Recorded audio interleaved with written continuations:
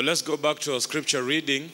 Tuenende kwa andiko letu tusome. The book of Genesis chapter 1.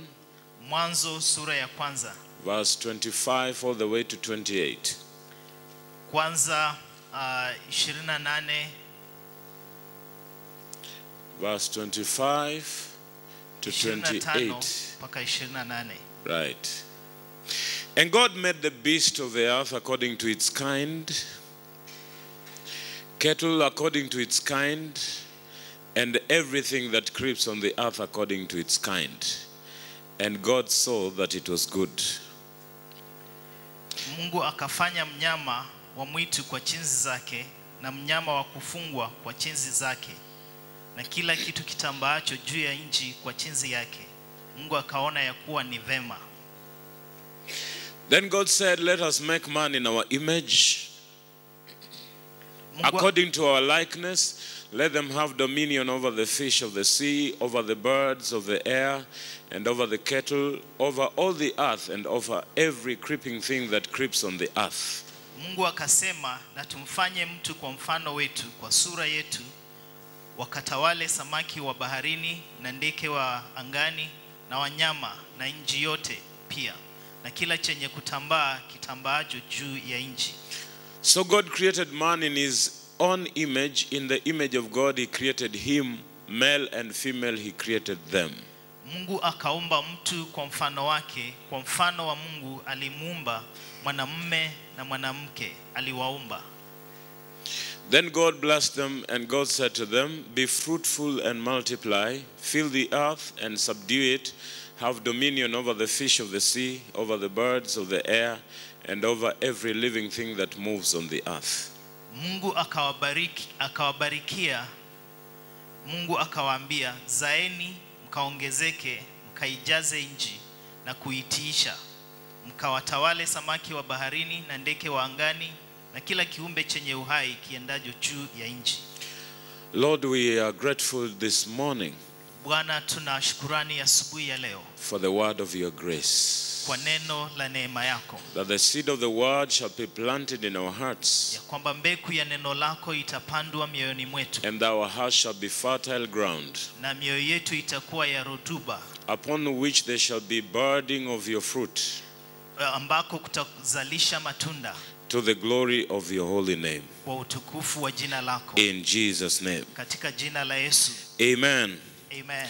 Now, we learned yesterday Tulijifunza jana that God's purpose for man ya kwamba kusudi la Mwenyezi Mungu kwa mtu is that he should establish a kingdom on the earth. ya kwamba akaweze kuzimika ufalme nchini. So he was not starting a religion. Yeye hakuanza dini. He was starting a government. Alianza ufalme. We said that the heavens belong to the Lord our God, Tukasema mbingu ni ya Mwenyezi Mungu, but the earth he has given to man. lakini nchi amepatia mwanadamu. His purpose is to extend his kingdom on the earth. Kusudi lake ni kuendeleza ufalme wake katika nchi. And the authority that man exercises, na mamlaka yenye mwanadamu anafanya kazi, is delegated authority. ni mamlaka yenye amepeanwa. That's why God says, let them. Ndiposa Biblia Mungu anasema wacha wao. The word let them means granting permission. Neno hilo akawaambia ni kuwapa fursa ama nafasi. So when God was giving a command to men, wakati Mungu alipatiana amri kwa mtu, he didn't tell them to establish a ritualistic organization. hakusema endeleza desturi fulani. He didn't give them a set of rules and regulations. Hakuwapa sheria fulani na masharti. He gave them authority of governance. Aliwapa mamlaka ya kutawala. He told them multiply. Aliwaambia zaeni. Says fill the earth. Akawaambia ijaze nchi. Says have dominion. Akawaambia mtawale. Says subdue it. Akawaambia mkaweze kutiisha. So the purpose of God was that man would have dominion. Kusudi la Mungu ni ya kwamba mwanadamu akuwe na mamlaka. And we learned that in dominion there is a domain. Na tukakundua ya kwamba katika mamlaka kuna sehemu ama mahali. And that domain is the territory of authority. Mahali pale ni sehemu ya mamlaka. In legislative language is called jurisdiction.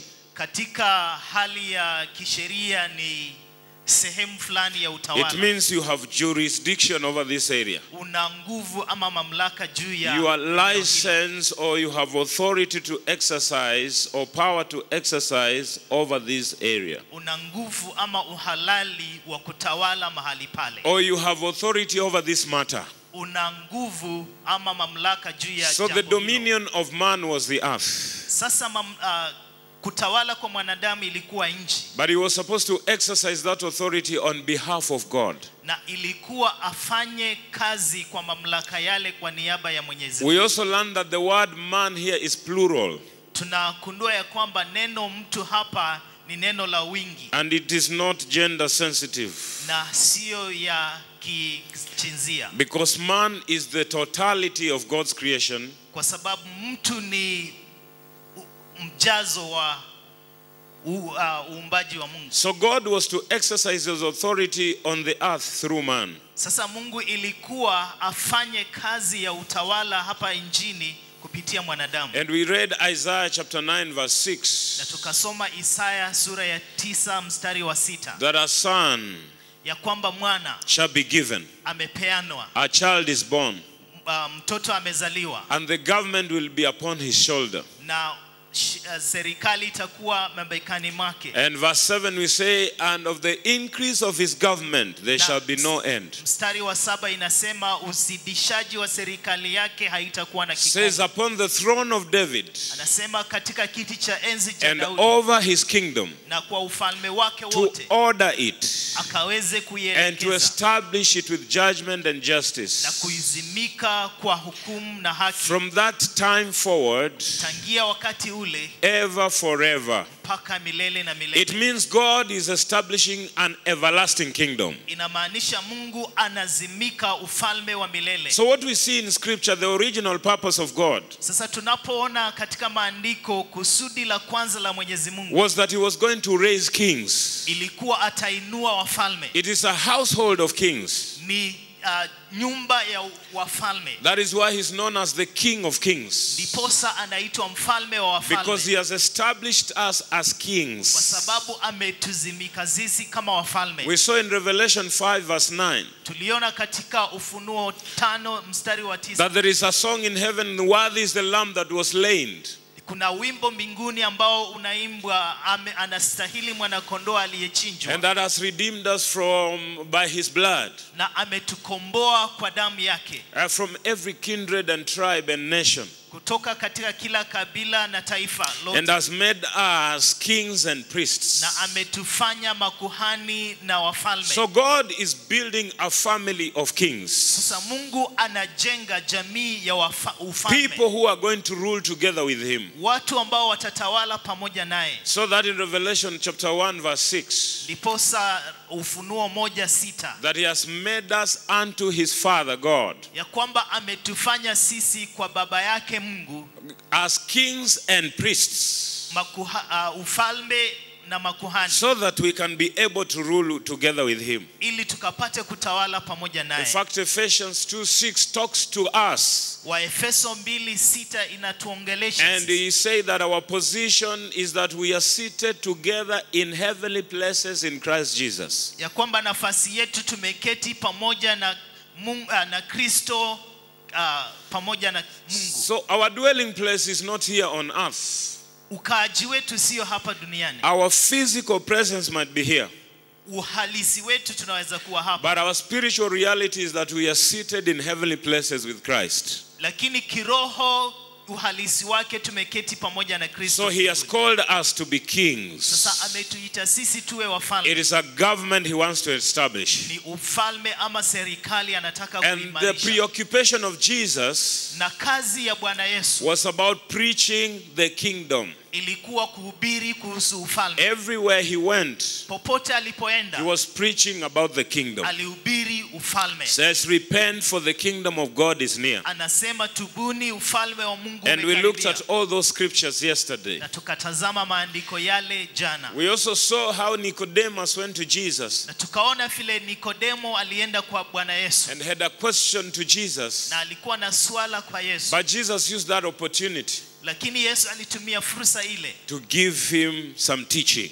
na akamfunza. Says, Rabbi, Akasema, mwalimu, we know that you are from God. tunajua wewe watoka kwa Mungu. For none can do the signs that you do. Kwa sababu hakuna yeyote anayeweza tenda John matendo chapter 3 unayotenda. verse 2, except God be with him. Yohana 3:2, kama Mungu hayupo na yeye. And Rabbi said, Na huyo mwalimu akasema, assuredly I say to you, no one can see the kingdom unless he's born again. kwa kweli nakuambia hakuna yeyote anayeweza ona ufalme So wa we saw Mungu that kama salvation hataokoka. opens your eyes to see the kingdom. Tukaona ya kwamba wokovu unafungua macho yako kuona And ufalme. then he says, unless one is born of the water and the spirit, he cannot enter the kingdom. Na akasema kama hakuna yeyote ambaye anazaliwa kwa maji na roho hawezi ona ufalme. So the spirit gives you access to the kingdom. Sasa roho inakupa njia ya kuingia katika ufalme. And Nicodemus was worried, wondering how that is going to happen. Na Nikodemo alikuwa na shaka hii Says, can itatendeka. one go back to his mother's womb and be born? Akasema, je, mtu mkubwa anaweza ingia tena tumboni mwa mamake na azaliwe? And Jesus said, marvel not that I say to you, you must be born again. Yesu Kristo akamwambia, usistaajabu nimekuambia uzaliwe mara ya For pili. whatever is born of flesh is flesh. Kwa sababu chenye kimezaliwa na mwili ni mwili. But whatever is born of the spirit is spirit. Lakini chenye kimezaliwa na roho ni roho. He says, for the wind bloweth Anasema kwa sababu upepo wa pepea where it wishes. penye unataka. You hear the sound thereof, Unasikia sauti yake, but you knoweth not whether it cometh and where it goes. lakini haujui inatoka wapi wala So inaelekea is wapi. everyone that is born of the spirit. Sasa ni vivyo hivyo yoyote ambaye amezaliwa. Meaning when kwa you are roho. born of the spirit, Kumaanisha ukizaliwa na roho, you have entered into another realm umeingia sehemu tofauti. that this realm cannot understand you. Sehemu ambayo ulimwengu hawezi They kuelewa. see the effects of your life Wanaona matunda ya maisha yako and the impact of your life, na udhuru wa maisha yako, but they cannot understand the substance of your life. lakini hawezi elewa wewe ni jinsia gani. Today we want to talk about the kingdom citizenship. Tunataka leo kuongea kuhusu uwenyeji wa ufalme. Because you cannot exercise yourself in the kingdom Kwa sababu hauwezi kuendeleza katika ufalme before you become a resident of that kingdom. mpaka ukue mwenyeji wa ufalme. The Bible says there is a city whose builder and founder is God. Biblia inasema kuna mji mchoraji na mwenye kujenga ni Mungu. There are certain privileges Kuna nafasi fulani and certain rights na haki fulani that are only given to the citizens. ambazo zapewa tu wenyeji. You realize even in this country, Unakundua hata katika nchi hii, if you are seeking for a leadership position, kama wewe unataka kuwa kiongozi, that is an elective position. hiyo ni kupikiwa kura. You must fulfill certain requirements of the constitution. Ni lazima utii sheria fulani, One of which is that you must be a citizen. na mojawapo ni lazima ukuwe mwenyeji. That means you must be part of this nation ni lazima ukuwe sehemu ya taifa hili to seek to lead it. ili kutafuta nafasi ya You kuongoza. cannot exercise authority over a nation Hawezi kuwa na mamlaka juu ya taifa or exercise delegated authority ama kuweza kufanya kazi mamlaka ambayo umepewa unless you have a relationship with that authority. mpaka ukue na uhusiano na mamlaka yale. Every ambassador in this country from US, for instance, Kila ambassador kama yule wa Marekani hapa nchini, he serves under the pleasure of his president. yeye anafanya kazi kulingana na rais mwenye That anamtuma. means he is a mouthpiece of his president. Inamaanisha yeye ni kinywa cha rais wake. And the authority he exercises Na mamlaka ambayo anaifanya is kazi not his own authority, sio yake, but delegated authority. lakini ni yenye amepeanwa. But for him to be sent to represent his nation, lakini kama utatumwa kuwakilisha taifa he hili, must be a citizen of that nation. ni lazima ukue mwenyeji wa hiyo You taifa. cannot be a foreigner and represent a foreign nation. Na hawezi kuwa mgeni na ukaweze kuwakilisha So taifa geni. the same applies to the kingdom. Sasa ni hivyo inahusika katika You ufalme. must be a citizen of the nation. Lazima ukue mwenyeji. You must be initiated into the kingdom Lazima ukaingie katika ufalme before you start exercising kingship or authority. kabla ya wewe kuanza kufanyiza kazi mamlaka ama nguvu. And the exercise or the initiation into the kingdom of God Na kuweza kuingia katika ufalme wa does not just come to the keeping of certain rules and regulations. haiji kwa kuweka masharti fulani na sheria The fulani. Bible declares that we are born of the Spirit. Biblia inasema tumezaliwa kwa roho. Only the Spirit gives birth to us into the kingdom. Ni roho mwenye anatuzalisha katika ufalme. There are so many people who are members of churches Kuna watu wengi ambao ni washirika wa but are makanisa, not members of the household of faith. lakini wao sio washiriki wa nyumba ya imani. You must be born into the family of God Inabidi uzaliwe katika jamii ya Mwenyezi Mungu and initiated into the family of God na uingie katika jamii ya Mungu before you are accepted to exercise authority over it. kabla ya wewe kupewa mamlaka ya kufanyia kazi. And that does not just mean that you have heritage in the world Na hiyo haimaanishi ya kwamba wewe unaurithi tu hapa by duniani, virtue that maybe your relative was in church.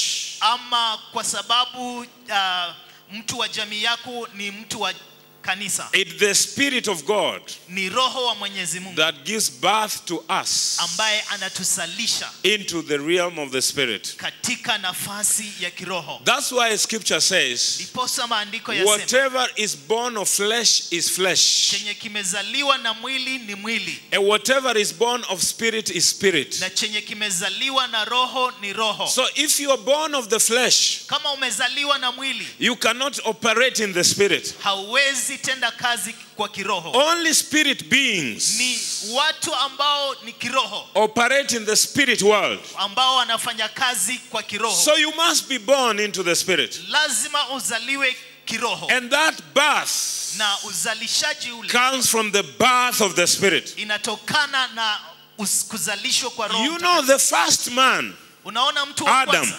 Adam, was put in a deep sleep. yeye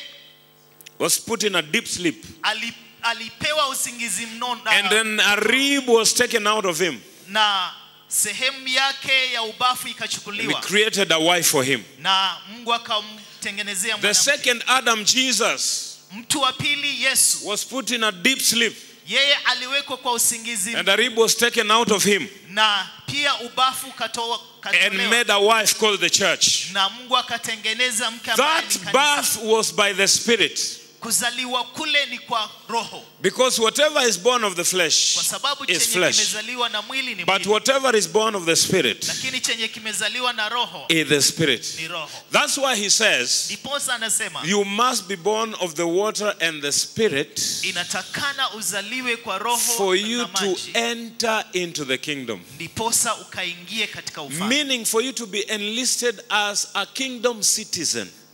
Kumaanisha kama wewe utawekwa kuwa mwenyeji wa ufalme, There must be a transformation by the Spirit. inabidi kukue na kuishwa. That's why 2 Corinthians 5:17 says you are a new creation. Ndiposa wa Korintho wa pili sura ya 5:17 inasema nyinyi ni uzao mpya.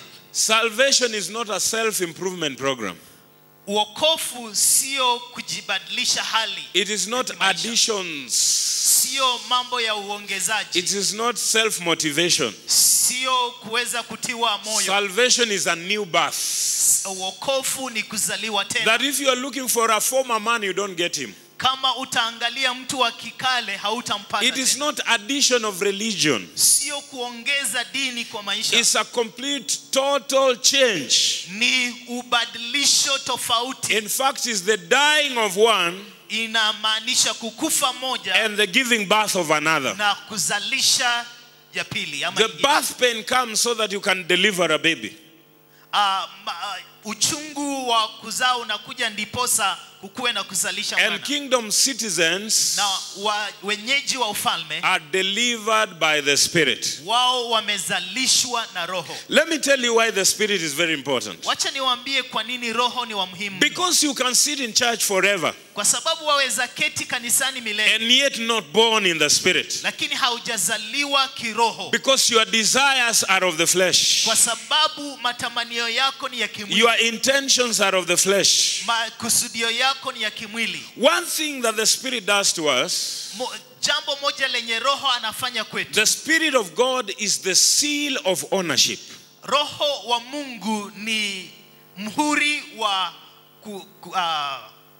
kurithi vitu. It is the Spirit of God that confirms that we belong to God. Ni roho wa Mungu ambaye anahakikisha sisi ni wa Mungu. Ephesians 1:13. Waefeso It tells us that by the Holy Spirit, by whom you are sealed you are sealed by the Holy Spirit of promise. Inasema ya kwamba tuliwekwa muhuri na roho wa That means when you are born into the family of God, inamaanisha wakati umezaliwa katika jamii ya Mwenyezi there is a seal of the Holy Spirit placed upon your life. Kuna muhuri wa Roho Mtakatifu umewekwa That this guy belongs to me. Ya kwamba wewe ni wa Mwenyezi Or that you are admitted to this kingdom. Ama wewe umewekwa sasa katika Now you can exercise authority on our behalf. Sasa unaweza fanyia kazi mamlaka kwa niaba ya mbingu. Ephesians 4:30. Waefeso 4:30. Grieve not ye the Holy Spirit. Inasema msihuzunishe roho wa Mungu. By whom you are sealed for the day of redemption. Ambaye mlipewa wakati wa the seal of God upon your life. The seal of God kwa maisha yako is by the Spirit. Ni kwa roho wa Mungu. You are sealed by the Holy Spirit Uliwekwa muhuri na roho wa Mungu on the day of your redemption. Wakati ulikombolewa. You see, without that seal, unaona kama hakuna kule it means you are not permitted to transact kingdom business. Inamaanisha wewe hauko na uhalali wa kufanya mambo katika ufalme. We learned yesterday that you cannot transact unless you are a son. Na tuliona jana ya kwamba hauwezi kufanya mambo kama wewe sio mwana. There are certain things you don't just receive by prayer. Kuna mambo fulani hawezi pokea tu kwa sababu unaomba. You receive by heritage. Unapokea kwa kurithi. There are certain things we access because we are just citizens. Tuna mambo fulani ambayo tunapata kwa sababu it is the responsibility of the government to provide. Ni serikali, ni kazi ya serikali. So if you have the seal of ownership, kama wewe una muhuri wa kumiliki, it means Jesus has declared inamaanisha Yesu amekutangaza that this guy belongs to me. Ya kwamba wewe ni wake. And therefore everything that the covenant delivers, kila kitu ambacho serikali inatoa, he can access it. Wewe una nafasi ya because of the seal of the Holy Spirit. Kwa sababu ya muhuri wa Roho Mtakatifu. The Holy Spirit Roho Mtakatifu gives you access anakupa njia as a citizen of the kingdom. Kama mwenyeji wa ufalme. And we said you cannot transact the business of the kingdom. Na tulisema hauwezi kufanya mambo ya ufalme as a foreigner. Kama mgeni. You only transact the business of an ambassador. Wewe unafanya kazi ya ambassador through delegated authority. Kulingana na mamlaka ambayo umepewa. There are certain leadership positions we have said. Kuna mambo fulani ya uongozi ambayo tumesema. You cannot access unless you are a citizen. Hauwezi yenda kwake kama wewe sio mwenyeji. You remember the sons of Sceva? Je, unakundua wana wa Sceva? They tried to get the strange authority. Walitaka kupokea mamlaka ya kigeni. And the demons took out the register. Na mapepo yakatoa register. They say we are seeing that nation's the bureau. Na wanasema tunaona vile imeandikwa hapa. Say we can see Jesus. Tunaweza ona Yesu. Because he's our older brother. Kwa sababu yeye ni. We can see Paul. Tunaweza ona Paulo. Where are you? Lakini nyinyi kwa hiyo orodha mko wapi? Yeah. The Bible says they entered the house when they were well dressed. Yeah? Biblia inasema waliingia kwa nyumba wamevaa vema. By the time they were coming out, lakini walipokuwa wanatoka nje, they say they were totally beaten. Walipikwa kabisa. They say, and there were sons of a certain priest. Na walikuwa wana wa kuhani fulani. So they were sons of a bishop. Eh? Walikuwa But they were thinking, we've seen our father do like this. Na walikuwa wanaona baba yao akifanya mambo fulani. Let's also try it. Wacha pia sisi tutiishe kazi. You know, it reminds me the other day, my son is getting involved in a wedding this coming Saturday. Unajua inanikumbusha wakati fulani mtoto wangu anahusika kwa harusi fulani. So we bought him a coat. Tulimnunulia koti, suti. So when he had put in, he was trying it. So alikuwa anaijaribu. So immediately he put it. Wakati alifaa. I saw him tell the friend, the brothers. Alianza kuambia mandugu zake. Says, now we have become reverends. Tumekuwa mareverend, makasisi. We have now become reverends. Tumekuwa makasisi. You know, to him he thinks reverend is a suit. Yeye anafikiria kuwa kasisi ni suti. No. Hapana. The demons do not listen to your title. Mapepo haisikizi. The demons do not listen to your volume. Haijalishi sauti kuu yako. They don't even listen to your vocabulary. Haijalishi hata msamiati. Are you a citizen of the kingdom? Je, wewe ni mwenyeji wa ufalme? Are you authorized to exercise? Je, umepewa mamlaka ya kufanyisha kazi on behalf of the government? Kwa niaba ya ufalme. If not, kama sivyo, you are a stranger. Wewe ni mgeni. So the Holy Spirit Sasa Roho Mtakatifu is the seal. Yeye ni muhuri. Ephesians 1:30 says the spirit of promise. Inasema roho wa ahadi.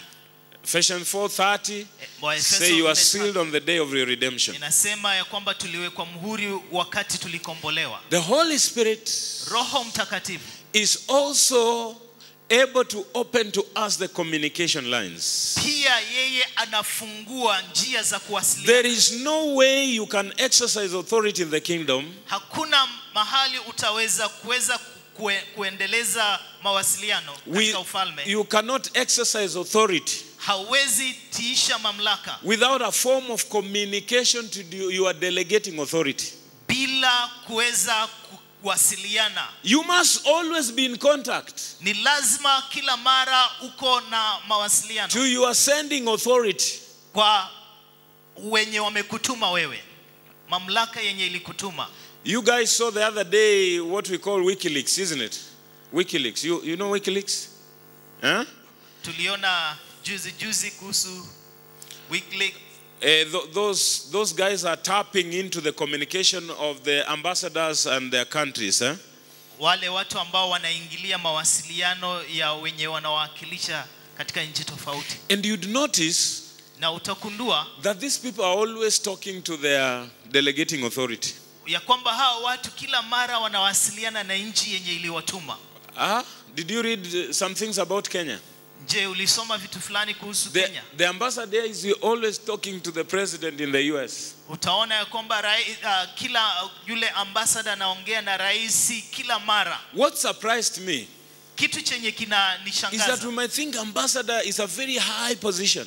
Utafikiria ya kwamba huyo ambassador ni mtu mwenye ako juu sana. And that the president is a very high position. Na rais ni mtu mkuu sana. So they don't talk about these mundane things. Sasa hawaongei vitu bure hivi. But in the WikiLeaks we read lakini tulisoma that ambassador reports everything.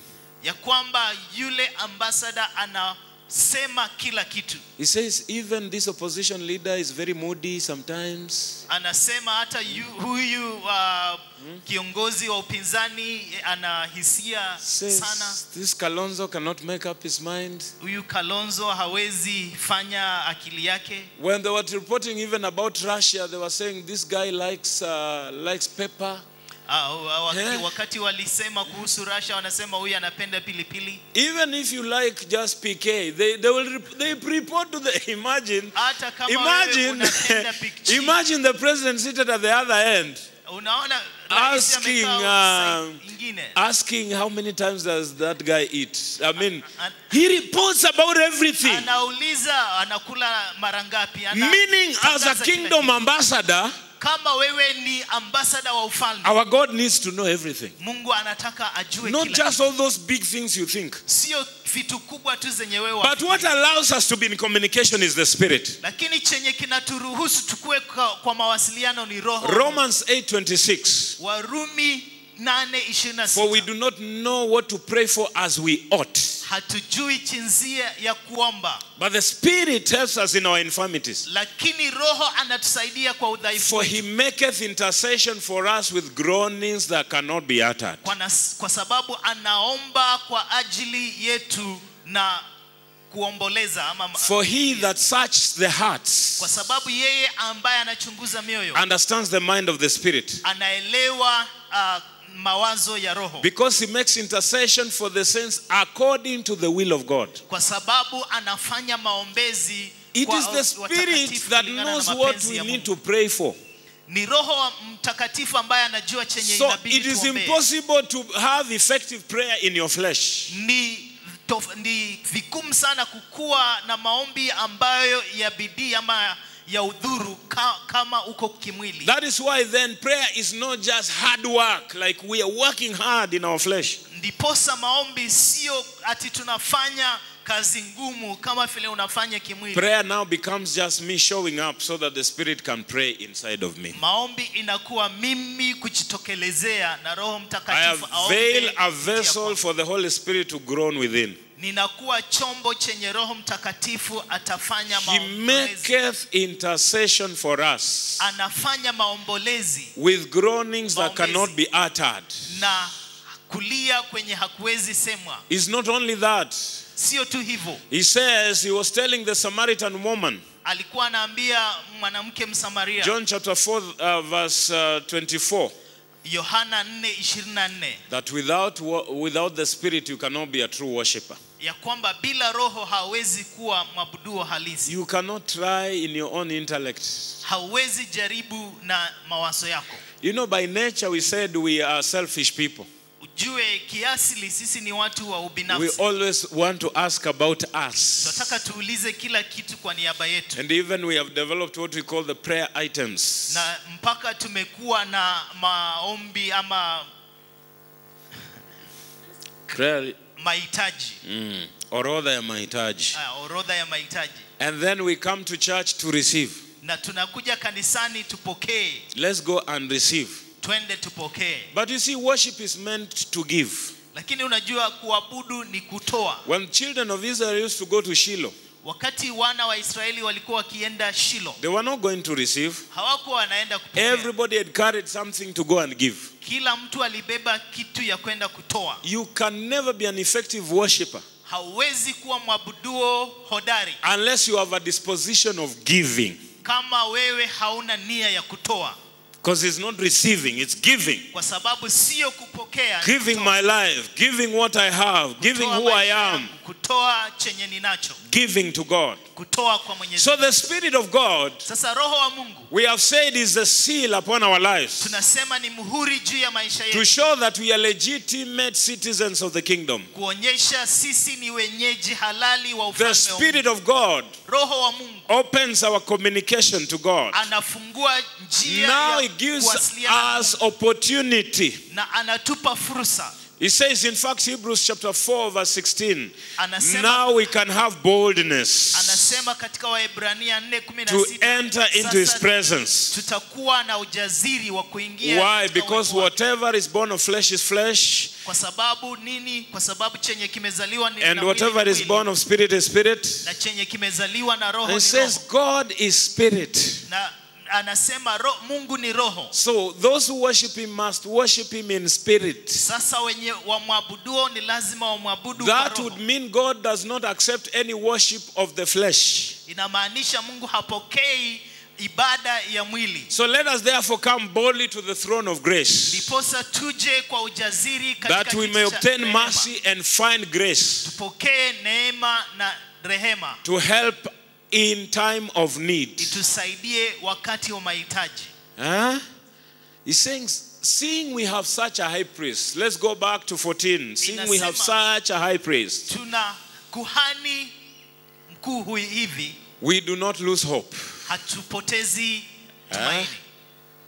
seeing that we have a great high priest kuona tuna kuhani mkuu who has passed through the heavens, ambaye amepita mbingu, Jesus the Son of God, Yesu Kristo mwana let wa us hold fast our confession. tushikilie ungamo letu. For we do not have a high priest Kwa sababu hatuna who kuhani cannot sympathize with our weakness, ambaye haoni udhaifu wetu, but was in all points tempted as we are, lakini aliweza kupata majaribio kama sisi, yet without sin. lakini hakutenda So dhambi. that gives us access Sasa hiyo inatupa nafasi to God. kwa Mungu. It is impossible to be an ambassador in a foreign land, Ni vigumu kukuwa ambassador kwa nchi geni yet be out of touch with your delegating authority. na wewe hauwasiliani na mamlaka iliyokutuma. In fact, Kwa if you want to know now you are not in good terms, kama utatambua ya kwamba wewe hauna mawasiliano mema, is when you start seeing communication is not flowing through. utaona ya kwamba mawasiliano yako haiendi. Any ambassador does not receive news from the delegating authority often. Kila ambassador mwenye hapokei mawasiliano kila mara Is worried about his relationship. Yeye anajali sana uhusiano wake. Did you know sometimes certain governments, if they want to do away with you, they just cut communication? Unajua kama nchi fulani itataka ikuondoe, inakunyamazia. They give you what we call the blackout. Inakunyamazia. So that you do not know what is happening. Sasa hautambui ni nini kinaendelea. And when you stop communication, na ukiweza kunyamazisha uwasiliano, and your ambassadorial duties are cut off, na kazi yako ya uambasada you are recalled immediately. unaitwa kikavla. You don't continue staying there. Hauendelei kukaa. So you don't go to the mission field saying I'm representing an authority when you don't have the communication. Hauendi kazini kusema ya kwamba mimi nawakilisha penye nimetoka. You cannot exercise authority in the kingdom hauwezi tiisha mamlaka katika ufalme without proper confirmation of your citizenship. Inabidi kukua na wenyeji wa uhalali. The Spirit of God also teaches us. Roho wa Mungu pia anatufunza. John 14:26, he says, when the Spirit of truth comes, Yohana 18:26 inasema roho wa ukweli atakapokuja, he will teach you all things atawafunza mambo yote and bring to remembrance all the things that I've said to you. na akalete kwa ufahamu wenu mambo ambayo nimewanenea. We are taught of the Lord. Tunafunzwa na Mwenyezi Mungu. We can mention certain things to you, tunaweza eleza mambo fulani kwako, but only the Spirit can teach you. lakini ni roho wa Mungu tu We ambaye can anaweza mention so kufunza. many keys to you, tunaweza wapatia funguo tofauti, but you can only catch it in the Spirit. lakini unaweza tu ishika kupitia roho. If you don't catch it by the Spirit, kama hautaishika kupitia roho, you will not have it. hauwezi ipokea. It's the Spirit that brings to remembrance Ni roho ambaye analeta kwa ufahamu all the things that we have learned, mambo yote ambayo and tumejifunza, all the things that He has taught us, na mambo yote ambayo tumefunzwa, without whom ambapo bila yeye we cannot remember. hatuwezi kumbuka. In fact, in the New Covenant, the Bible says Kwa akano jipya Biblia inasema that each one of you will be taught of the Lord. ya kwamba kila mmoja wetu atafunzwa na There's a Bwana. difference between the teaching of men Kuna utofauti wa kufunzwa na mwanadamu and the teaching of the Spirit. na kufunzwa na roho. The Spirit of God can teach you, Roho wa Mungu anaweza kufunza, but only when you are a proper citizen. lakini kama wewe ni mwenyeji You walk halisi, not after the flesh, wewe hautembei kwa mwili, you walk after the Spirit. unatembea kulingana na roho. I want us to read Acts 18 verse 25. Tusome Matendo ya Mitume Acts 18:25. 18 verse 25. Matendo ya Mitume 18:25. This man had been instructed in the way of the Lord, Huyu mtu aliweza kufunzwa kwa njia za and Mwenyezi being fervent in spirit, na alikuwa hodari katika roho. he spoke and taught accurately the things of the Lord, Alifunza sawia vitu za Mwenyezi Mungu, though he knew only the baptism of John. lakini alijua tu ubatizo wa Yohana. You know, one of the problem of the church today Unajua shida moja ya kanisa siku ya is leo, that we are suffering from information overload. tunateseka kukuwa na We have maarifa too nyingi. much information. Tuna maarifa nyingi. But we are not acting on it. Lakini hatuitendei kazi. This guy only knew the baptism of who? Huyu mtu alikuwa anajua tu. And the Bible says he was fervent in the spirit. Lakini Biblia inasema alikuwa hodari katika roho. And instructed in the way of the Lord. Na alikuwa ametiisha. So that is what he practiced. And that is what he taught. Na hiyo ndiyo alifunza. I wish you just practice what you already know.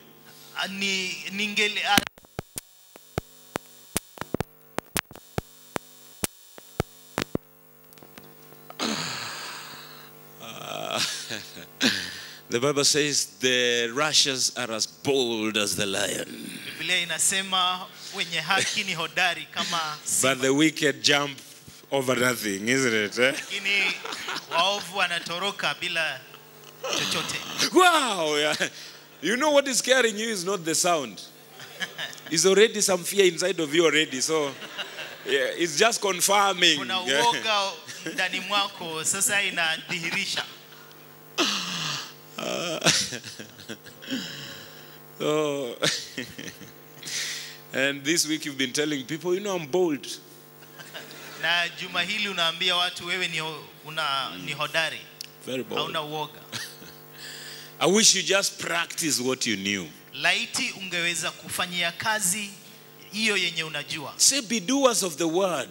Na Biblia inasema kuwa watenda kazi wa neno. Not hearers only deceiving yourself. Sio wasikizaji wenye wanajipumbaza. Today we have so many meetings about evangelism.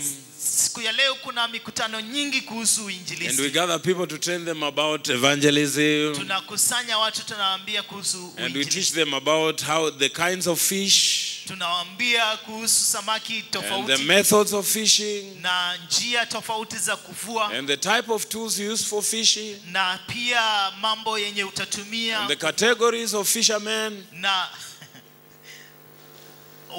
wavuvi tofauti. And we establish an institution to teach about people who are going to teach others about fishing. Na pia tunakuwa na mahali penye tutafunza watu wenye watafunza watu kuhusu. And then they graduate on fisheries. Na wanahitimu kwa kuvua kuhusu kufunza kuvua. And then they are called by other institutions and churches also to teach about fishing. Na wanaitwa na makanisa na mahali kwingine pia kufunza kuhusu kuvua. And establish an exchange program like we have about fishing. And then they share on a conference about how the fishing and how their lessons are. Na wanashiriki kwa kongamano kuhusu kuvua ni nini na vile ipo. The problem is that no one is fishing. Na shida ni ya kwamba hakuna yeyote mwenye anavua. So you don't need a lot of information about fishing. Sasa hauhitaji maarifa nyingi kuhusu kuvua. The Samaritan woman did not sit on a class. Yule mwanamke Msamaria hakuketi darasani. When he met Jesus, wakati alikutana na she just went back and said, come and see the man. Alienda tu alafu akaita watu akasema njoo mkaone huyu mtu. Ask your neighbor, how many lessons do you need to learn? Come and see the man.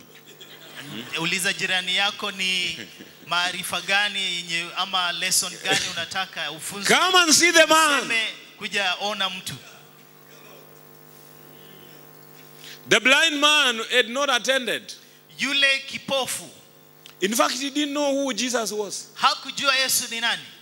But we are saying for you to fish, you must be deep. You must be deep in God. Tunasema ya kwamba kama utavua ni lazima ukue kilindini. You must have experience. Lazima ukue na ujuzi. His message was simple. Ujumbe ilikuwa rahisi. I don't know him. Simjui. But what I know. Lakini chenye najua. I was blind. Nilikuwa kipofu. But now I see. Lakini sasa naona. And the religious folk with PhDs was asking, that guy is a sinner. Na wale wa kidini wenye wana shahada kubwa walikuwa wanauliza. We have analyzed him. Wanasema tumemchunguza huyu mtu. We have looked at his homiletics. Tumeangalia kazi yake ya analyze his background. Tumeangalia unyuma wake. His exegetical proclivity is not very well. Tukiangalia vile anachunguza maandiko yeye. In fact, he has some eschatological problems. Ana shida fulani kuhusu His pneumatology is not straight. Hizo zote haziko sawa. So we have concluded tumehitimisha that he is a sinner. yeye ni mtenda dhambi. He says, I don't know about that. Mimi sijui hiyo. But what I know, Lakini chenye najua, that sinner, huyo mtenda, I was blind, nilikuwa kipofu, but now I see. lakini sasa naona. That's the message of the gospel. Hiyo ndio injili ya ujumbe wa injili. But our PhDs and our theology is an obstacle to the gospel. Lakini shahada zetu na theolojia yetu inakuwa kikwazo kwa injili. And the church is hungry for more. Na kanisa ina njaa ya zaidi. Give us more. Tupe zaidi. Give us 12 points. Tupatie pointi 12. 8 is not enough. 8 hazitoshi. And you asked him, what about last Sunday? Na unauliza, je, Jumapili iliyopita? I can't remember. Sikumbuki. I want more. Nataka zaidi.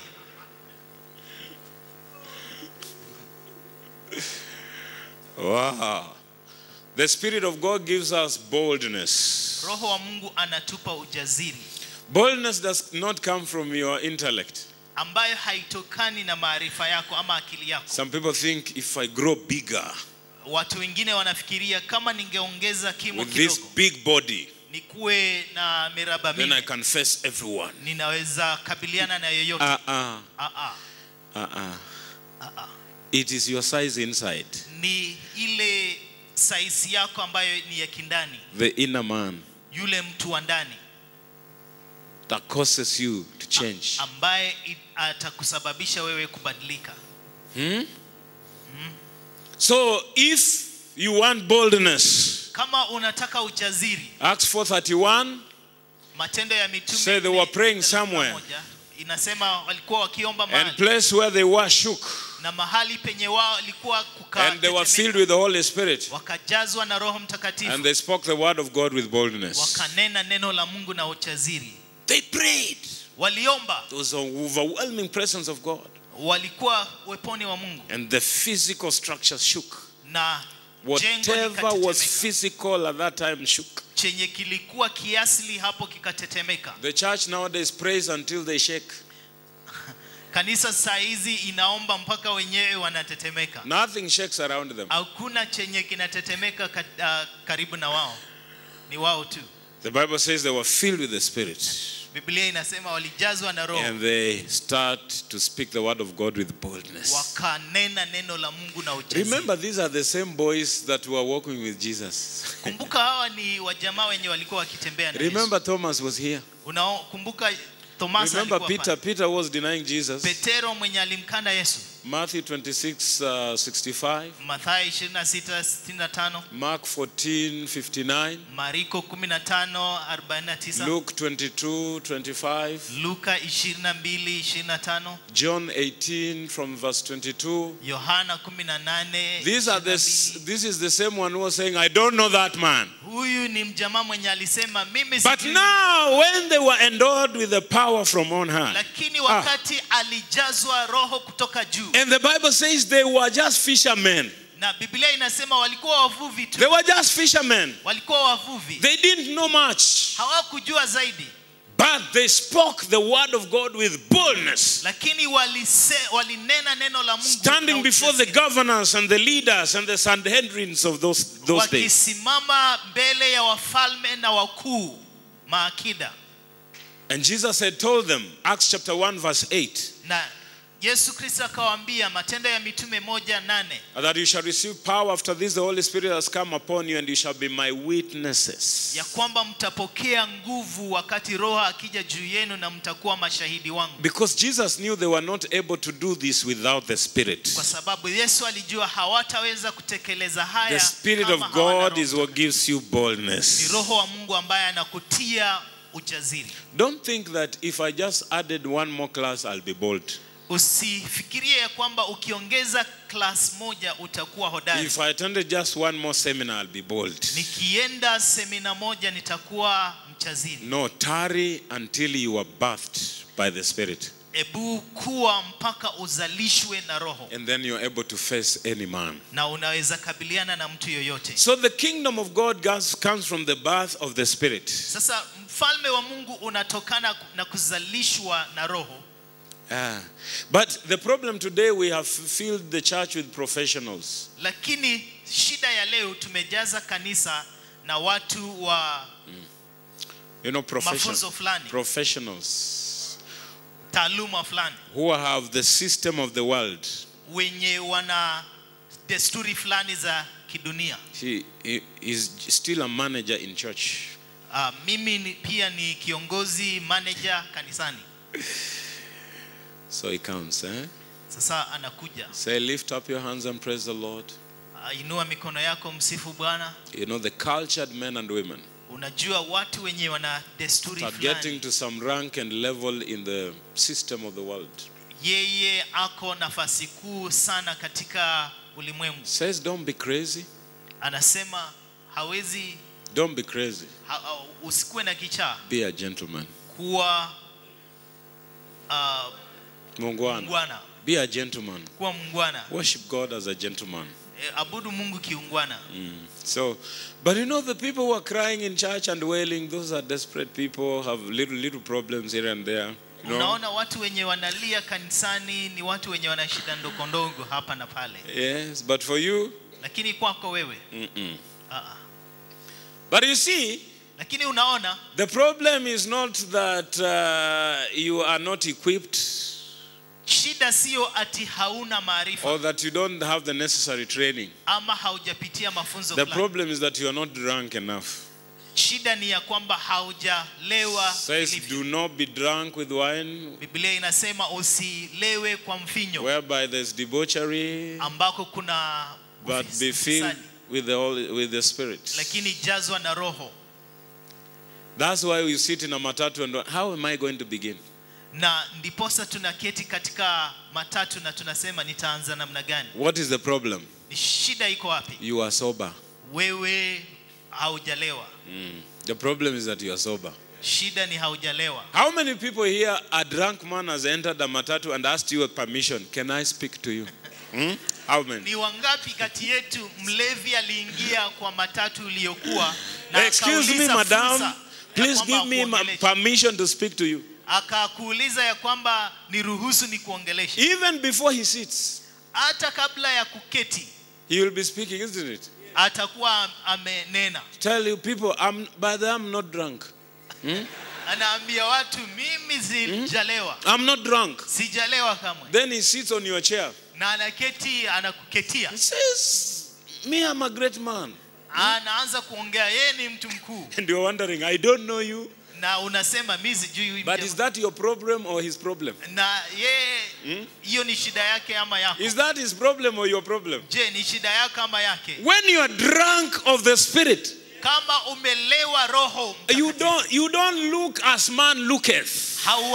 Hautazami chinzia mwanadamu. The Bible says we look at the outside appearance. Biblia inasema tunaangalia uonekano wa nje. This principle is going to help you in life.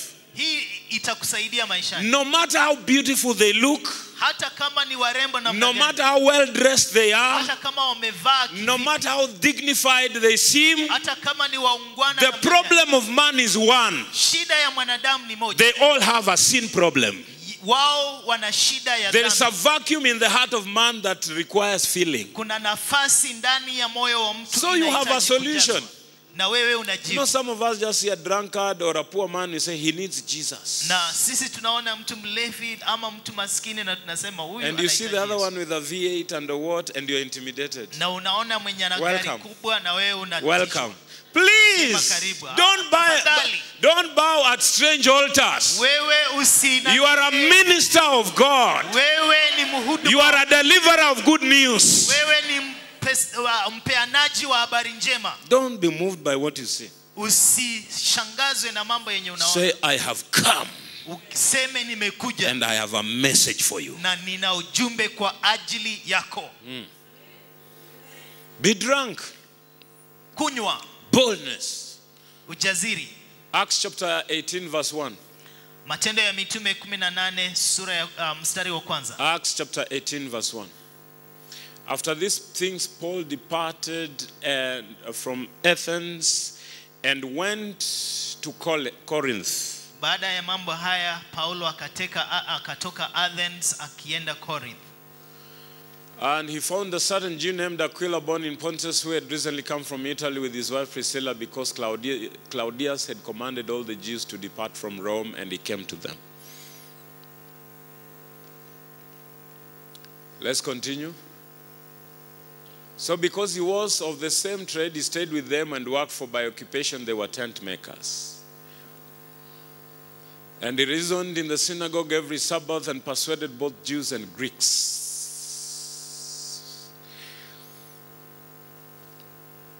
When Silas and Timothy had come from Macedonia, Paul was compelled by the Spirit and testified to the Jews that Jesus is the Christ.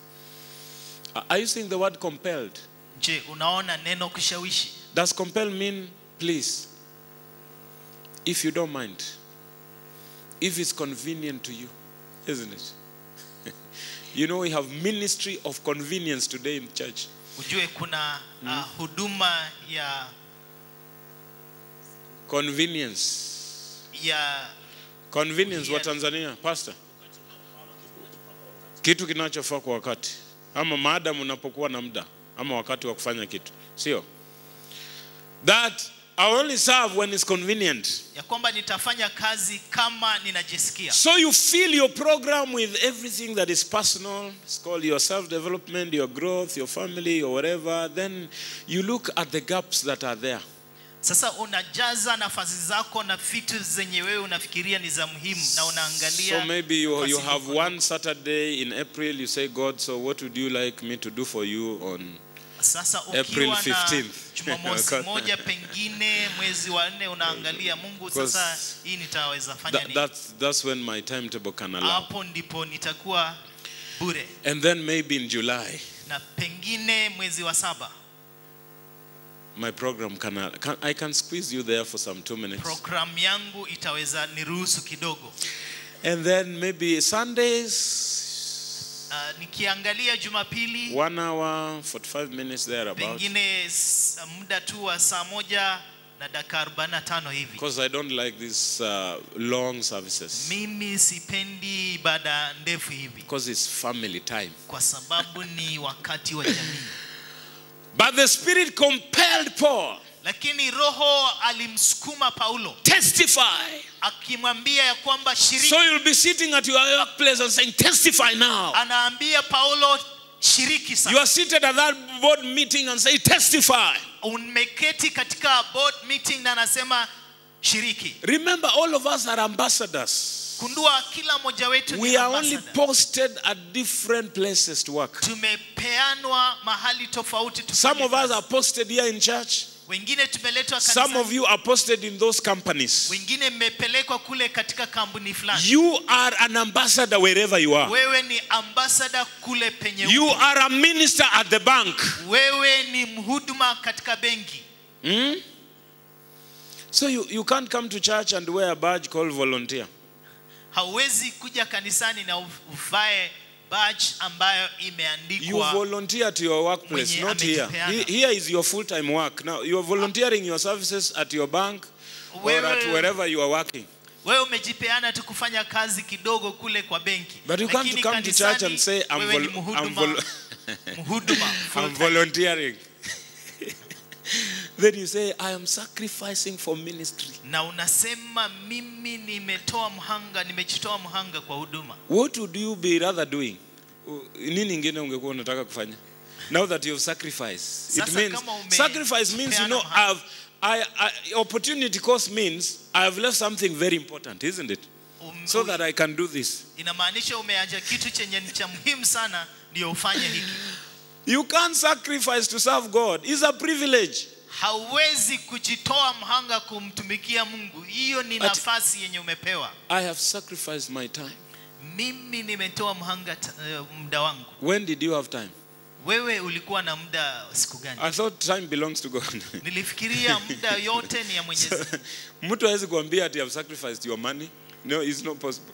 Mtu hawezi sema So, mimi nimetoa pesa. when you come to God and you are offered a place of service, you say, thank you God for considering me to serve in your vineyard. Sasa ukija kanisani na upewe nafasi ya kuhudumu, unashukuru Mungu, unasema asante kwa nafasi hii, fursa. Now, the Spirit of God also Roho wa Mungu tena is what gives us confirmation as sons. ndio pia anatuhakikishia Romans kuwa wana. 8:14 says, as many as are led by the Spirit, they are the children of God. Warumi 8:14 inasema wote wenye wanaongozwa na Roho wa Mungu ni wana wa Mungu. For the Spirit that we have received is not unto bondage, Kwa sababu Roho mwenye tumempokea sio wa kutufunga, but is the Spirit of adoption, lakini ni Roho wa wana, by whom we cry out, Abba, Father. ambapo tunamlia Abba Baba. For it is His Spirit that testifies with our spirit that we are the children of God. Kwa sababu ni Roho yule ambaye anahakikisha ama anatupa ufahamu sisi ni wana wa He Mungu. bears witness with our spirit,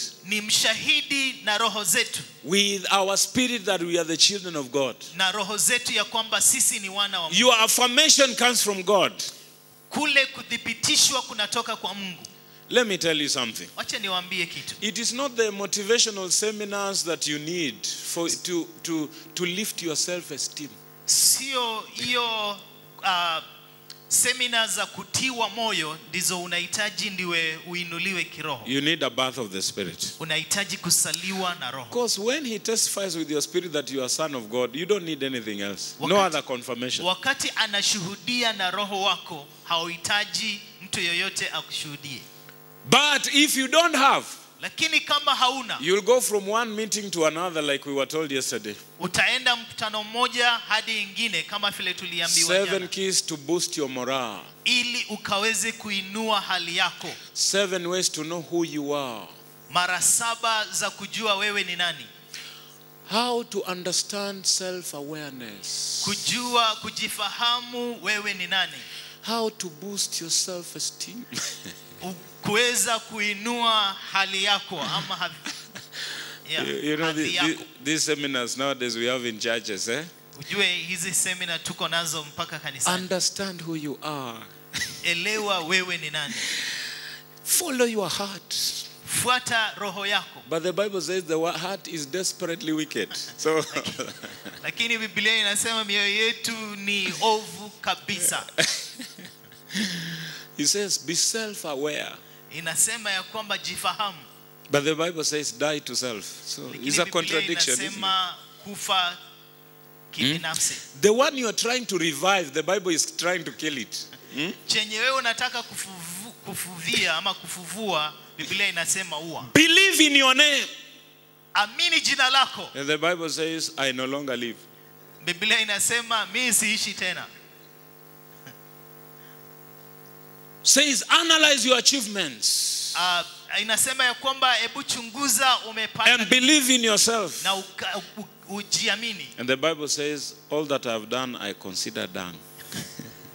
Lakini Biblia inasema chochote chenye nimefanya na hesabu kama mafi. Know your competencies. Inasema jua nguvu zako. And the Bible says he has chosen the foolish. Biblia inasema amechagua wapumbavu. So it's a contradiction. Sasa ni tofauti. That's why this kingdom and that kingdom. Sasa ufalme huu na ufalme ule mwingine. The people could not understand Jesus. Watu ambao hawakuelewa Yesu. Completely.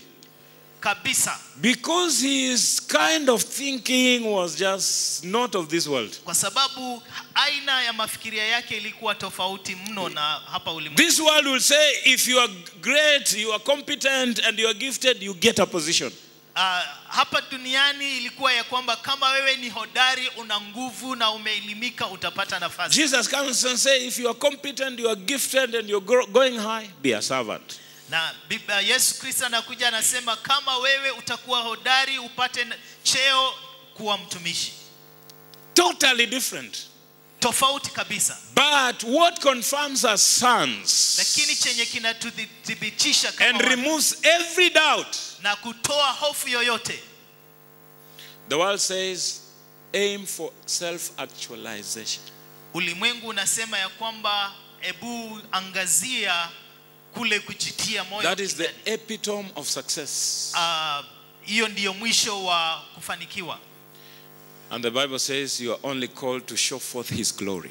Lakini Biblia inasema tumeitwa tukaweze kuonyesha utukufu wake. God says you are called for God actualization. Biblia inasema tumeitwa ili tukaweze kumtukuza ama kumtangaza The yeye. world says self actualization. Lakini ulimwengu unasema wewe unajitukuza huko juu. Totally diametrically opposite. Mambo tofauti kabisa. Sonship comes from the confirmation of the Spirit. Wana unatoka kwa uthibitisho wa Roho. Have you ever wondered those days of Peter and John and James and Thomas? Je, umeshawahi staajabu siku hizo za Petero, Yohana na Tomaso? The kind of seminars they used to have? Can you imagine scripture? Imagine. Like now they are seated, like sasa wameketi. They are meeting on Saturday. Wanakutana Jumamosi. To teach about what is your favorite? Wafunze kuhusu somo gani lako lenye unapenda? Maybe self-awareness. Ama kujitambua. To know who you are. Kujua wewe ni nani. Like you are black or dark. Kwamba wewe ama wewe ni mweusi. Oh no, it's emotional intelligence. To know how your emotions function.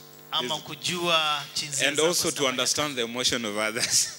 Na kujua ile virus. God has given us what we call discernment, isn't it?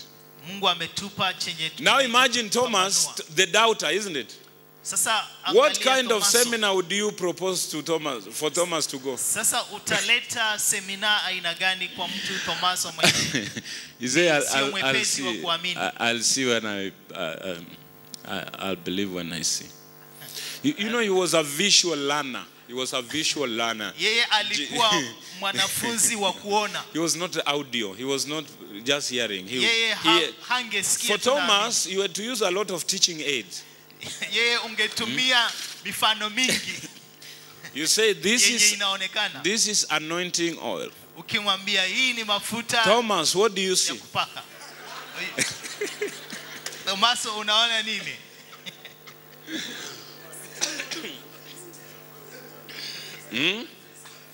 Yeah? You see a bottle. Mimi naona chupa.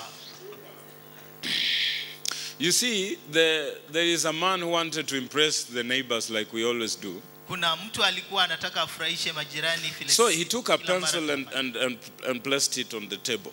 Alichukua kalamu na akaweka katika meza. And he said, son, this is called perpendicular. Na akamwambia ya kwamba hii inaitwa kuelekea juu. Perpendicular is 90 degrees, isn't it? Kuelekea juu ni.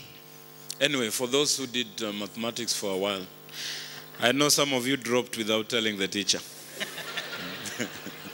So this is perpendicular. Hii inaelekea juu. So he repeated it so many times. Akaweza kusema mambo kwa until every time he was asking the son, what is this? Akiuliza mwana anasema hii ni nini? Say, dad, that is perpendicular. Akisema baba, hiyo ni perpendicular. So the neighbors came, the friends came. Sasa marafiki wakaja. The problem is that he didn't have the pencil. Shida ni ya kwamba hakuwa na penseli. So he took a ruler. Sasa akachukua ruler. And he put it there. Na akaweka pale. Saying, what is this? Akasema, mwana, hii ni nini? Say, dad, that is a ruler. Mtoto akasema, hiyo ni ruler. Say, we talked about this. What is this? Baba anasema, tuliongea mambo haya, hii ni nini? Says, dad, it is a ruler. Mwana anasema, hiyo ni ruler. And he gets angry like you usually do when you want to impress your, the friends who have come. Now, akakasirika kama vile tunataka kufurahisha marafiki. You see, the problem of the son is that he didn't understand the concept. Unaona shida ya mwana. He thought that if you put a pencil on a table, it's called perpendicular. Hakujua ya kwamba ukiweka kalamu kwa meza itakuwa imesimama. He didn't understand the concept is that if anything meets at 90 degrees, that is perpendicular, isn't it?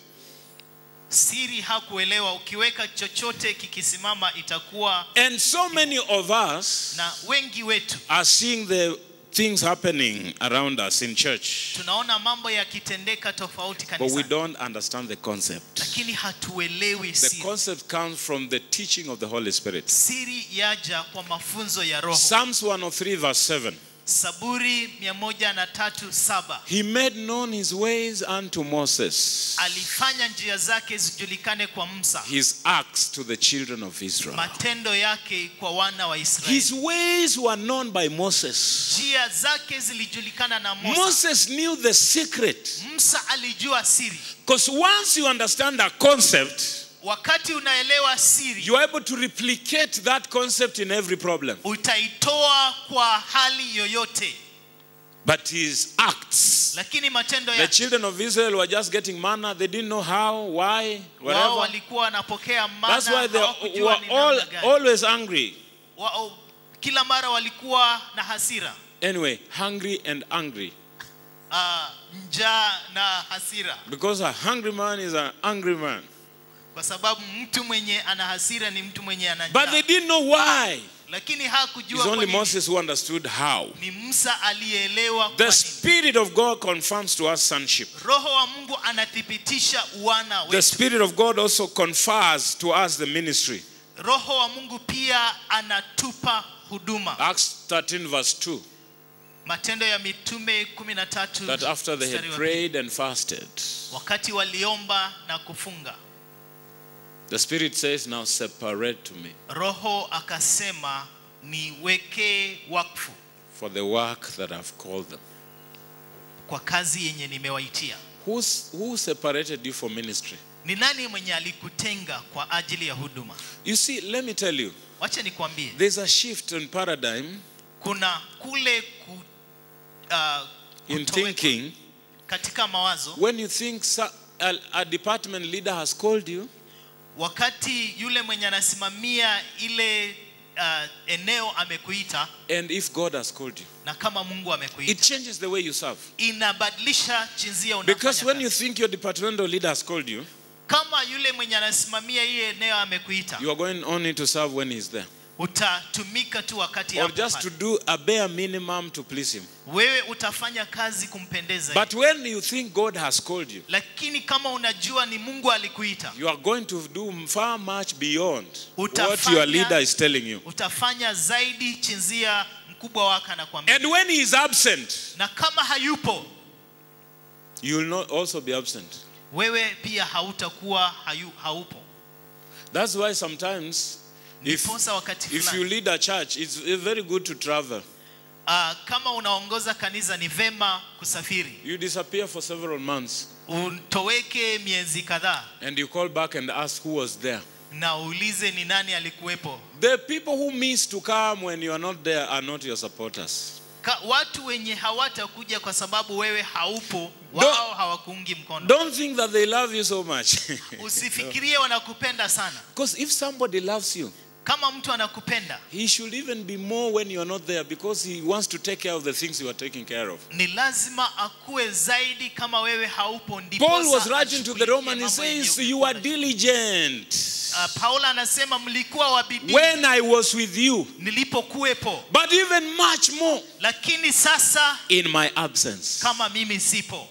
Because when you are absent, Kwa sababu kama haupo, they should come early and ask, wanatakana waje mapema waulize, now that our father is not in, kama baba yetu hayupo, what can we do to make it successful? ni kitu gani tutafanya ili ifaulu? But they can't back and tell you while you are away, Lakini hawezi kuja alafu aseme ulipokuwa haupo, I also disappeared, pia mimi sikuja, because you know it is you I respect. kwa sababu unajua mimi na kudhamini Somebody who sana. respects you Mtu mwenye ana kudhamini wewe will take care of what you have. atachunga chenye unacho. Do you know how emotional it is ukiwa hata na ng'ombe upate jioni? You come home in the evening and find that Unakuja jioni it is still where you left it. iko tu pale penye uliifungia. Hey, can you say, my servant, you really love me? utasema mtumishi wangu ulinipenda sana. And if you are like my grandmother, Na kama utakuwa kama mama by the yangu, time she comes back and steps at the gate, atakapokuja na asimame katika gate, she always looks at the animals, ataangalia wanyama wake, say hawajashiba. na anasema I don't know how she knew. She just, anajuaje? you know, discernment, eh? Pengine She anakupambanua. just looks and say Anaangalia na anasema hawajashiba. wao hawajashiba. They are not satisfied. And when she mentions that, Na anaposema hivyo, you start praying for endurance and unaomba perseverance, kuvumilia. because in the next few hours, Kwa sababu muda mchache ambao whatever is going to land on you, chenye kitakuangukia, including you don't provoke your stomach gastric juices, because there is nothing that is going to go there. hata usilete hamu ya kula kitu, kwa sababu hakuna Because she kitakachoingia. wants you to understand what starvation means. Kwa sababu anataka ufahamu njaa ni nini. Next time she leaves you animals, Wakati mwingine atakapokupa mifuko zake, she's going to get them like this. atapata imejaa. Because you understand what food does to a living thing. Kwa sababu unaelewa chakula ni muhimu namna gani kwa kitu kilicho hai. The Spirit of God Roho wa Mungu gets us to ministry. anatusaidia Says, kuhudumu. the Spirit of God is upon me. Roho wa Mungu yu juu yangu. Luke 4:18, for he has anointed me. Luka 4:18, kwa sababu amenitia It mafuta. is him who has anointed me for gifts, for ministry. Ni yeye amenitia mafuta kwa huduma. He uses a man, Anatumia mtu, but it's the Spirit. lakini yeye ni Roho. I long to come to you so that I may impart spiritual gifts. Nitakuja kwako ili nikutie karama za Roho. It does not only impart ministry to you, Hakutii tu huduma kwako, he also brings you gifts, anakuletea karama, equipping you to serve. akaweze kukutia nguvu utumike. Romans 12:8, Warumi 12:8. there are different gifts, all by the same Spirit. Kuna karama tofauti lakini zatoka kwa Roho. Either exhortation from verse 6, Romans 12 from verse 6 to 8. Kutoka 6 mpaka 8. All those gifts given Hizo to karama God, zote, whether it's prophecy, whether it's hata faith, kama ni whatever, kutabiri, gives you gifts so that he can imani, equip you. ni kukutia wewe nguvu. 1 Corinthians chapter 12 verse 8. Wakorintho wa kwanza 12 mstari wa 8. They are called the gifts of the Spirit. Zinaitwa karama za Roho. Whether it's word of knowledge, Iwe neno la hekima, whether the word of wisdom, neno la maarifa, neno la is hekima, given by the Spirit. zinapatiwa na Roho. 1 Corinthians chapter 12 verse 28. Wakorintho wa kwanza 12:28. Whether it's prophecy Kama ni kutabiri or teaching ama kufunza or gifts of healings, ama uponyaji, given by the Spirit. zinapatiwa na Roho. Ephesians chapter 4 verse 11. Wa Efeso 4:11. Whether it's the apostolic, the prophetic, Kama ni mitume, whether it's the pastor, teacher, kama walimu, whether it's the evangelist, wachungaji, wainjilisti, it's called for the equipping of the saints for the work of ministry, for the edification of the body of Christ. wafunze watakatifu kwa ajili ya kazi ya He huduma, says until we come to the unity of the faith ili tuje katika umoja wa and imani of the knowledge of the Son of God, na maarifa ya mwana wa Mungu, to the perfect measure of the perfect man, to the measure of the stature of the fullness of Christ. tufikie kimo cha Yesu Kristo. So it's the Spirit that bequeaths Ni Roho gifts. ambaye anatupa karama. You don't imitate. Wewe hauigi. The Spirit gives as He wills. Ni Roho anatupa vile anapenda. He distributes. He Anatupatia. does not just come alone. Haji When He peke yake. comes, He comes bearing gifts. Anapokuja ana karama. It's not only the gifts that He brings. Sio tu karama ambazo analeta. He also gives birth inside of you what we call the fruit of the Spirit. Pia anazalisha ndani mwako tunda la Roho. Galatians 5 verse 22. Wagalatia For you to 5:22. manifest or exhibit the fruit of the Spirit, Kwako wewe kudhihirisha tunda la Roho. it is new. No, you are not struggling. You say, this day I'm going to persevere. No. Wewe haung'ang'ani ya kwamba leo nitavumilia. Have you ever promised? Je, umeshawahi ahidi mtu? I'm going to be patient. Mimi nitakuwa wa And subira. remember every word you say, Na kumbuka kila neno nalosema. God sends a test to test that word. Mungu anatuma jaribio. The Bible says the word tested Joseph. The word. Biblia inasema neno lilimjaribu Yusufu. Joseph's problem was where? Ujue shida ya Yosefu ilikuwa when he nini? says, I have a dream. Alisema mimi nina ndoto. Because the word of God must be tested. Sasa neno la Mungu lazima lijaribiwe. So today you say, I'm going to be patient. Na wewe unasema leo nitakuwa wa subira. Imagine the first problem you have at 8 o'clock is what? Na jaribio la kwanza asubuhi saa 2 ni nini? The test of patience. Jaribio la kusubira. I remember a story I saw somewhere of this guy who was at the interviews. Ninakumbuka habari ya mjama fulani alikuwa katika and he was there being interviewed. Alikuwa anahojiwa. I'm a very kind person. Akasema mimi ni mtu mwenye God has helped me, I don't get angry. Mungu amenisaidia sikasiriki haraka. So this interviewer was asking me, so you say you cannot get angry? Sasa huyu mwenye alikuwa anamhoji anasema umesema hawezi kasirika by haraka. all that life, in the course of your life, when did this happen? Na akasema vile umeishi ilianzia wapi? So today what do you do not to get angry? Sasa unafanya nini ndipo usikasirike? So you've said completely you can't get angry. Umesema hawezi kasirika kama. And let me hear you correctly. You're saying you cannot get angry no matter what.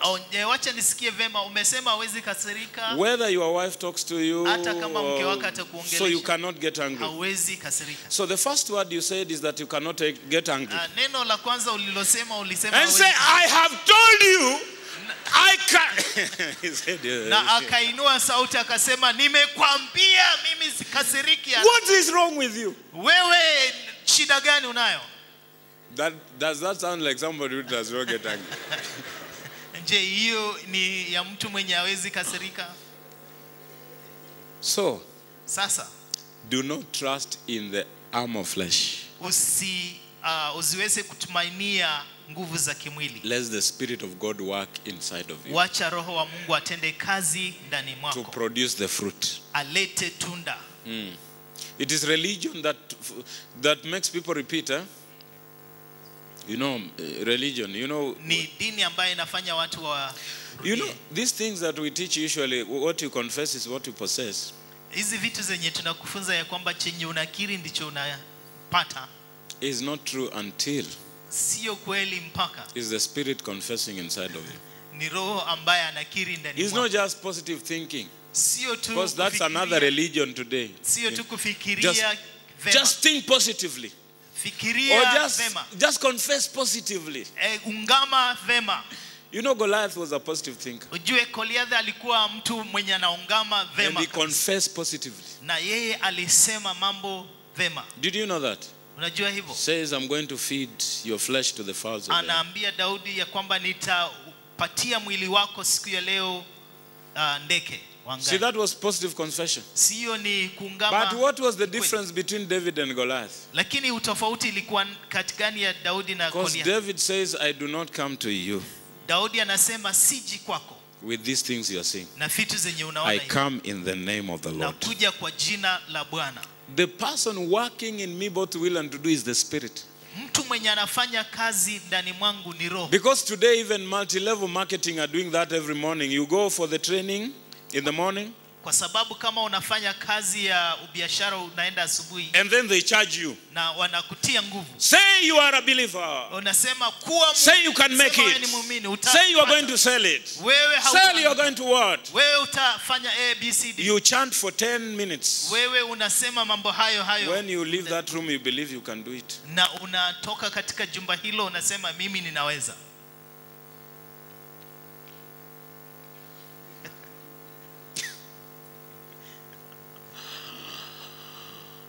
Hey, you see, confession does not replace your obedience to the Spirit.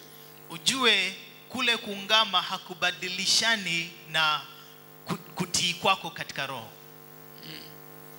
You are given as a gift. Umepatiwa kama gharama. But over time you produce the fruit. Lakini kwa muda utatoa matunda. Hallelujah. Hallelujah. Now, I want us to read this verse, 1 Corinthians 12:13. Wakorintho wa kwanza 12 mstari wa 13. Very interesting. Very ajabu interesting. sana. It's talking about church membership. Inasema kuhusu kanisani. What is your induction like? Je, kuingia kwako kanisani ni namna gani? Says, for by one Spirit, Inasema kwa roho mmoja we were all baptized into one body. Tulipatizwa kwa mwili mmoja. Whether Jews or Greeks, Wawe Wayahudi ama whether slaves or free, wenye and wafungwa have ama, all been made to drink in one Spirit. na tumefanywa tunywe kwa roho mmoja. See, this is how people are enrolled into the family of God. Hivi ndivyo watu wanaingia katika jamii ya. You are baptized into the body by one Spirit. Unapatizwa kwa mwili na roho moja. And then you are made to drink into one Spirit. Na unafanywa unywe kwa roho yule moja.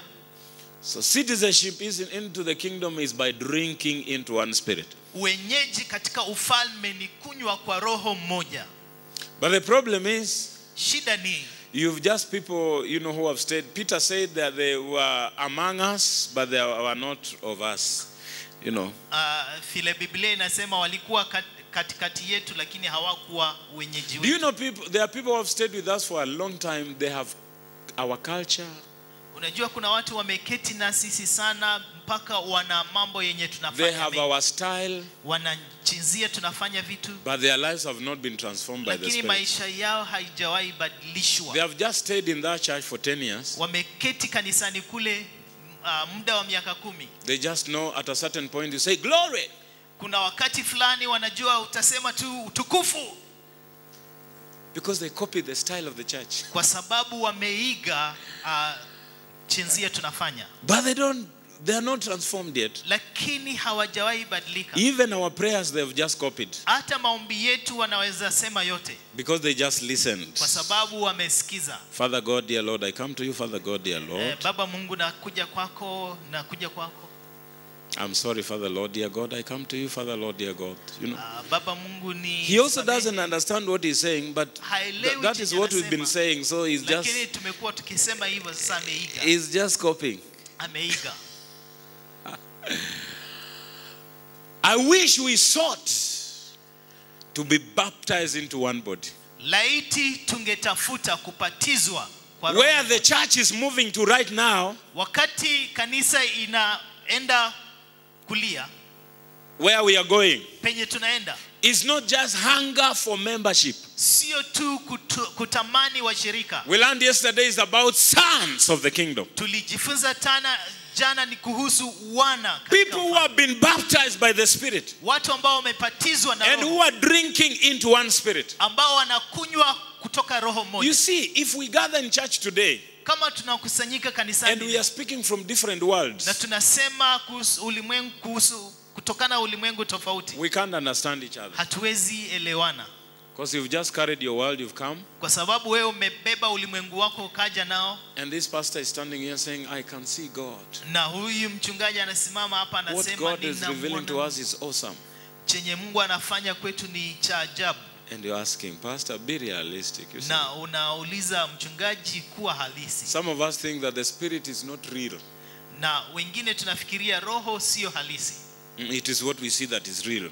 Ni chenye unaona ndicho halisi. We must all come together where we are drinking from one Spirit. Ni lazima tuje pamoja tukunywe kwa roho moja. So that we understand each other. Ndiposa tukaelewane. You know, when Jesus was talking about his kingdom, wakati Yesu aliongea kuhusu ufalme, Peter and the team were not able to get it. Peter na kundi lake hawakuelewa. They're thinking, let's just follow this guy. Wanasema tufuate tu huyu mjamaa. There's a lot of reputation, he's doing great things. Kuna ana hadi nyingi na anafanya mambo. And our movement is getting bigger. Na pia kundi letu linaendelea kuongezeka. And then one day they come. Na siku moja wanakuja. And they say they want to make him king. Na wanataka wambebe wamfanye akuwe mfalme. And then Jesus disappears. Na Yesu ana.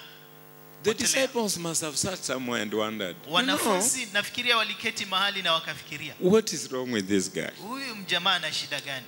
Because kwa sababu I would have gotten like the prime minister position. Mimi ningekuwa kama prime minister ama waziri mkuu ama kitu But fulani. he's passing on opportunities that people spend lifetime to look for them, isn't it?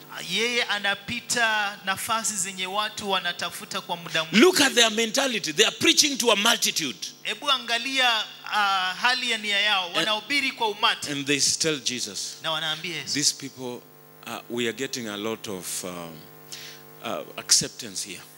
Wanasema tunakubaliwa sana kwa wingi hapa. Let's build a church and stay here. Hebu tujenge hema tuketi hapa. We can develop structures and systems. Tunaweza jenga hivi na tukaweze. These are a lot of people. You know, been struggling with 2 people, 3 people. Hakuna haja ya kungangana na watu wawili watatu hivi. But now there is a multitude. Sasa hii ni watu wengi. Jesus says we must move on. Yesu Kristo anasema He lazima was tuende. wondering, what is... Wanafikiria ni nini? I thought now we are making progress. Nilifikiria sasa tumezimikwa, tunaendelea. And he looked at himself as one of the chief elders, you know. Na anajiangalia yeye atakuwa kama mkuu mmoja.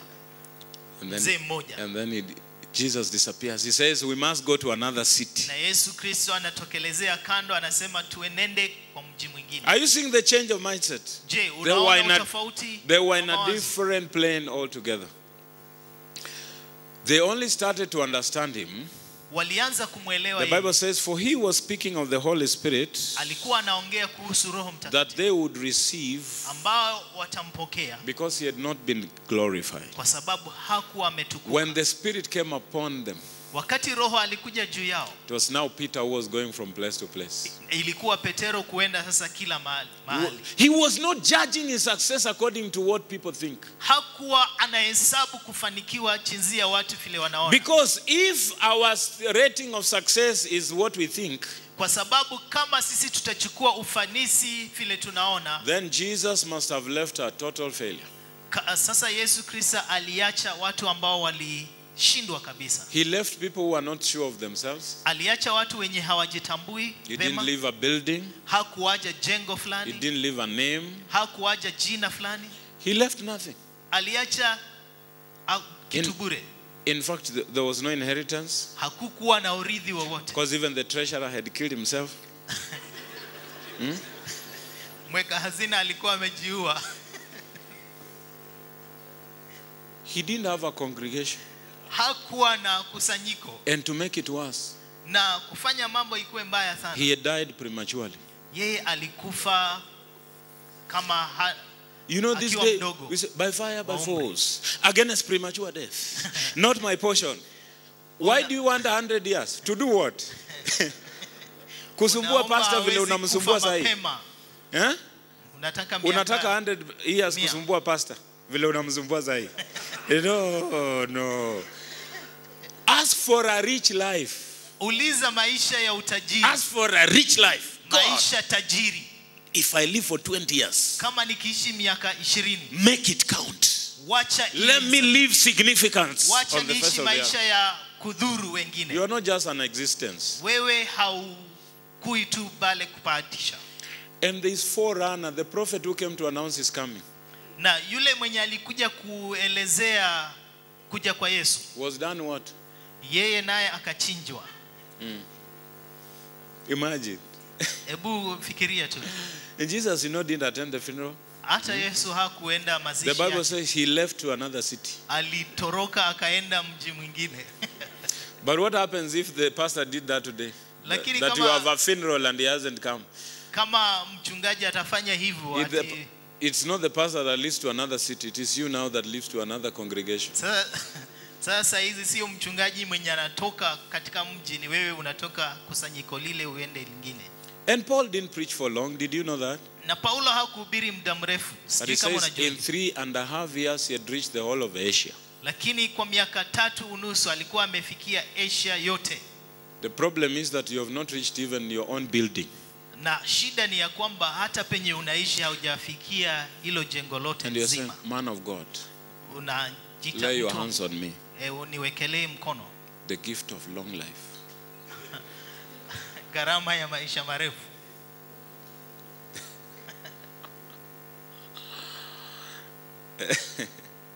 Do you know it is not good to live beyond your purpose? Je, unajua sio vema kuishi? The Bible says David zaidi ya fulfilled his kusudi lako. purpose in his generation and he rested. Na Biblia inasema Daudi alimaliza kazi Once you yake fulfill na your purpose, lala.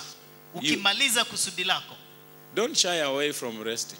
wewe usiokope kupumzika. Because now you are going to do funny things. You are going to be a burden. Kwa sababu utatuletea shida. I know we preach about Hezekiah. Was it Hezekiah? Yeah, tunahubiri kuhusu Hezekiah. That you can pray like Hezekiah. Unaweza omba kama Hezekiah. Turn against the wall and say, Lord, remember. Unakeukia The ukuta years useme what- Bwana nikumbuke. But let me ask you, Lakini wacha nikuulize. how did Hezekiah die? Je, Hezekiah alikufa na I wish he never prayed for the 15 years. I wish he just agreed to die. Angekubali tu afe. Because he now destroyed everything he had tried to do. Sasa aliharibu kila kitu chenye alikuwa amejenga. Eh? Even food they tell us, Hata chakula tunaambiwa, even food they tell us, hata chakula you tuambiwa, are supposed to stop eating unatakana ukome kukula while you still like the food. wakati unapenda hicho chakula. Don't feel like you eat until you can't breathe. Usifikirie wacha nikule mpaka Because nikose if you kupumua. leave it like it is still sweet, that memory stays with you, isn't it? You still Ukiacha kama desire, bado kingali you still want to eat, chema, isn't it? unakuwa na ukumbusho ule But not ule. like boys in our village. They eat ugali until they can't breathe. Usikue kama maboys wa kule nyumbani ambao And then wanakula they mpaka tell you hawezi in kupumua. the community, you take a broom Na wanachukua kifakio and start hitting the na wanaanza tummy. kuchapa tumbo. Biologically it doesn't work, yeah? Kibiolojia haiwezi fanya But kazi. psychologically miracles happen. Lakini kisaikolojia inaweza kuwa inafanya kazi, pengine muujiza unafanya kazi.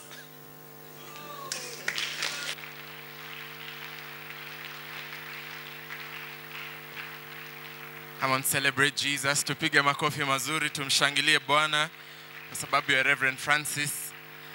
Amen. Thank you, Reverend Francis. The Lord bless you and replenish your energy in Jesus' name.